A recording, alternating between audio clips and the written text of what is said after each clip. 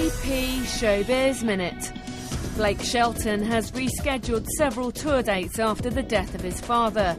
Dick Shelton died Tuesday, surrounded by loved ones in Oklahoma. The Voice star will miss 4 shows in the Dakotas and Montana. They've been rescheduled for March. Paula Deen's making no apologies for waiting 3 years to admit she had diabetes, while still dishing up her high-calorie, high-fat comfort food. The TV chef says she kept her diagnosis private while she figured out what to do.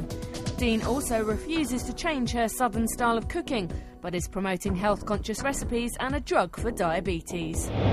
Garth Brooks appeared before a friendly crowd Tuesday.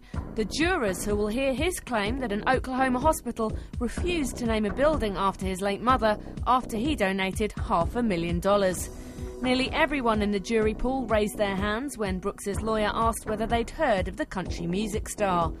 8 of the possible 18 selected said they were fans, and several had been to one of his concerts. Brooks is asking for his money back. This is Hilary Fox with AP ShowBiz Minute.